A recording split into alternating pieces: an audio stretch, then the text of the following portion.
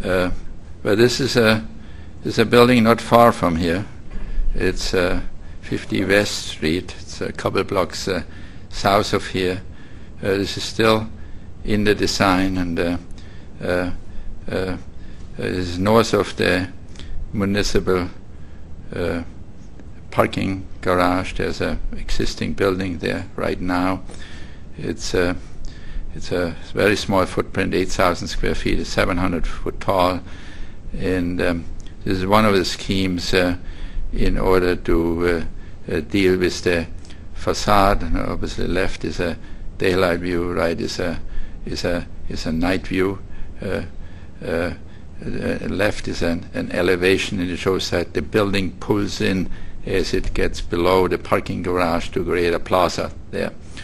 It's this kind of belly coming out, and the idea is to use different treatment on the glass surfaces, to respond to the needs within the apartments, and at the same time creating a day and night an interest to also reflect kind of what an apartment building is. That an apartment building is kind of a very individual use building. It's not like an office building, and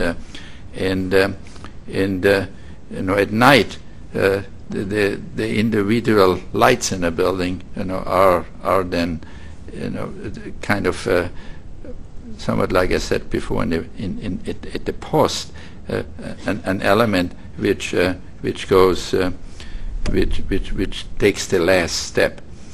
This is the footprint of the building. This is the upper part of the building. So the building is kind of this soft shape, this curved glass on the corners, and the screens at the operable windows. There are and there are fritted areas to reduce the direct sun penetration in the building.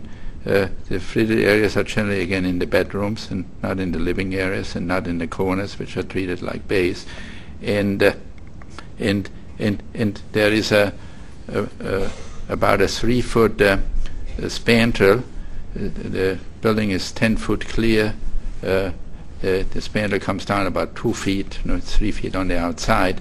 There's an 8-foot clear glass, and this shows down in the bottom. You see the system of ventilating the building, and this large window going from floor to that sill really creates almost a feeling like a screened balcony, and obviously provides the projection. So this is a kind of a day view, and this is how you would look through some of the screens.